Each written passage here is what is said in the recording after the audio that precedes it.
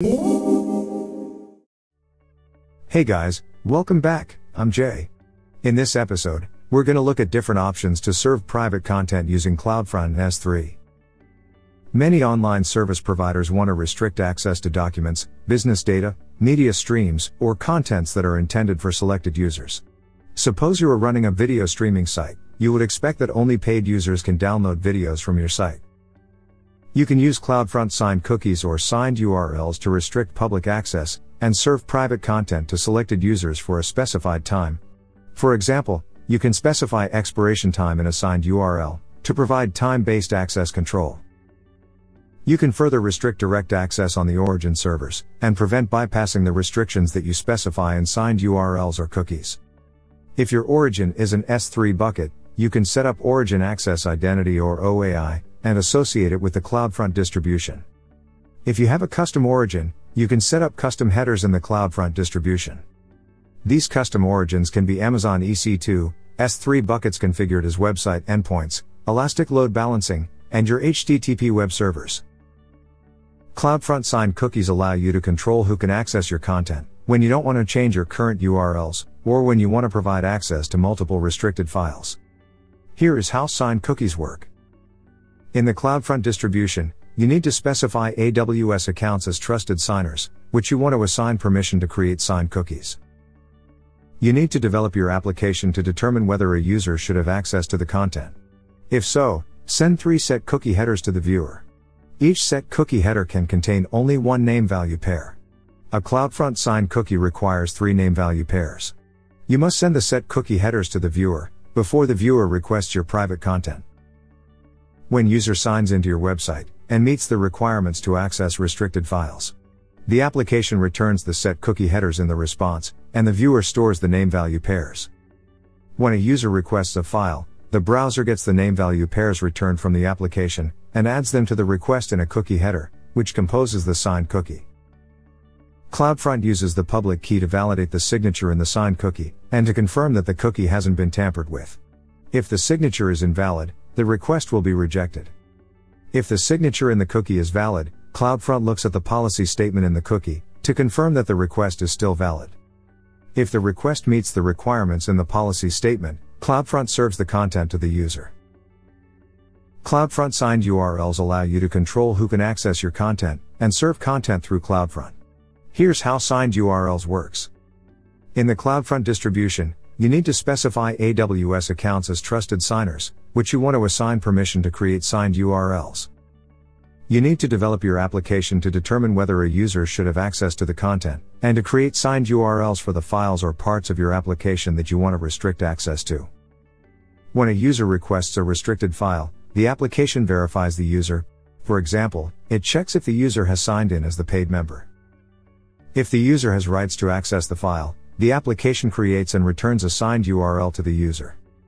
The signed URL gives user access to the content in the edge cache. For example, if a user is accessing the content in a web browser, the application returns the signed URL to the browser. The browser immediately uses the signed URL to access the file in the CloudFront cache. CloudFront uses the public key to validate the signature and confirm that the URL hasn't been tampered with. If the signature is invalid, the request is rejected. If the signature is valid, CloudFront looks at the policy statement in the URL to confirm that the request is still valid. For example, if you specified a beginning and ending date and time for the URL, CloudFront confirms that the user is trying to access your content during the time. If the request meets the requirements in the policy statement, CloudFront determines whether the file is already in the edge cache, forwards the request to the origin if necessary, and returns the file to the user. A trusted signer is the AWS account that creates signed cookies or signed URLs. To create signed cookies or signed URLs, you need at least one trusted signer. Each trusted signer must have its own CloudFront key pair, and the key pair must be active. As soon as you add the AWS account for the trusted signer to the distribution, CloudFront starts to require that users use signed cookies or URLs to access files. When you create signed cookies or URLs, your application uses the private key from the trusted signer's key pair to sign a portion of the cookie or URL. The application then sends the signed cookie or URL to the user. When the user requests a restricted file with a signed cookie or URL, CloudFront compares the signed portion of the cookie or URL with the unsigned portion, to verify that the cookie or URL hasn't been tampered with. CloudFront also verifies that the cookie or URL is valid. For example, the expiration date and time hasn't passed. When you create a signed cookie or URL, you write a policy statement in JSON format that specifies the restrictions. For example, you can specify the date and time that users can begin to access your content, expired date and time, IP address or IP range of the users who can access your content. You can use either a canned policy or a custom policy. A canned policy is a predefined policy with a specific subset of custom policy, which is simpler than a custom policy. A custom policy is more flexible. With a canned policy, you cannot reuse the policy statement for multiple files. You can only specify the expiry date and time, but not the start date and time. You cannot specify an IP address or IP range. With a custom policy, you can reuse the policy statement for multiple files. You can specify the start and expiry date, an IP address or IP range. The signed URL contains a base 64 encoded version of the policy, which results in a longer URL. CloudFront signed URLs and signed cookies allow you to control who can access your content. You can consider the following cases when you choose between signed URLs and signed cookies.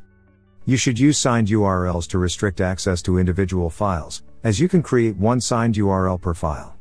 For each file that users try to access, you create a different URL.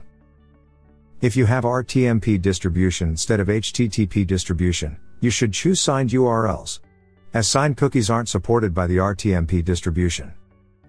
If your users are using a custom HTTP client that doesn't support signed cookies, such as mobile apps, you should choose signed URLs. You should use signed cookies if you want to provide access to multiple restricted files, as you can create one cookie for multiple files. For example, you can provide your paid members to access all your content with signed cookies. You should choose signed cookies when you don't want to change the current URLs. You can secure contents in S3 bucket, so that users can access them through CloudFront, but cannot access them directly with S3 URLs. This prevents people from bypassing CloudFront and using the S3 URL to get contents that you want to restrict access to. This step isn't required to use signed URLs, but it's recommended. Here are the steps to restrict users accessing files in S3 buckets. First, create a special CloudFront user called an Origin Access Identity or OAI, and associate it with the CloudFront distribution. Next, you need to give the Origin Access Identity permission to read files in the S3 bucket. Finally, you want to remove the permission for anyone else to use S3 URLs to read the files. If you use a custom origin, you can optionally set up custom headers to restrict access. Custom origins include Amazon EC2, S3 buckets configured as website endpoints, elastic load balancing, and your own HTTP web servers. For CloudFront to get files from a custom origin, the files must be publicly accessible. But by using custom headers, you can restrict access to your content, so that users must access it only through CloudFront. This step isn't required to use signed URLs, but it's recommended. To require that users access content through CloudFront, you need to change the following settings in your CloudFront distributions. You need to configure origin custom headers, so that CloudFront can forward custom headers to the origin. You need to configure viewer protocol policy, and let the distribution require viewers to use HTTPs to access CloudFront. You need to configure origin protocol policy, so that the distribution requires CloudFront to use the same protocol as viewers, to forward requests to the origin. After you've made these changes, update your application on your custom origin to only accept requests that include these headers. The combination of viewer protocol policy and origin protocol policy ensures that your custom headers are encrypted between viewers and the origin. However, it's recommended to periodically rotate the custom headers that CloudFront forwards to the origin. You can also provide access to private S3 objects using S3 pre-signed URLs, if you don't use CloudFront. By default, all objects are private. Only the object owner has permission to access these objects. However, you can share private objects with others by creating pre-signed URLs, using your security credentials to grant time-limited permission to download the objects. You can allow anonymous users to access objects, or upload specific objects in an S3 bucket using pre-signed URLs.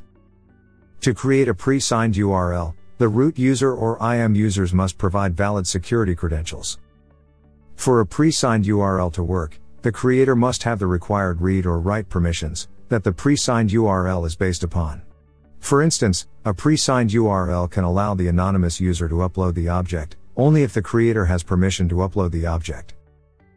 You can generate a pre-signed URL programmatically using the CLI, API, or SDKs. You can use the pre-signed URL multiple times before it's expired. In this episode, we've learned how to serve private content with CloudFront and S3. You can use CloudFront signed cookies or signed URLs to restrict the direct access to S3 or other custom origins. These custom origins can be Amazon EC2, S3 buckets configured as website endpoints, elastic load balancing, and your own HTTP web servers. You can use CloudFront signed cookies to restrict access to multiple files. You can use CloudFront signed URLs to restrict access to individual files. If you want to provide direct access to S3 private objects, you can use S3 pre-signed URLs. Okay, that's all for serving private content on AWS. Thanks for watching and see you in the next episode. Hope you've enjoyed watching this episode. If you liked the video, please help us and hit the like button. If you want to watch more tutorials, please subscribe to the Cloudemy TV channel. Make sure to turn on the notification and stay tuned. At Cloudemy, we're passionate about cloud and AI technology. Please share your feedback and thoughts in the comments below. Feel free to let us know what topics you'd like to watch. Happy watching and happy learning.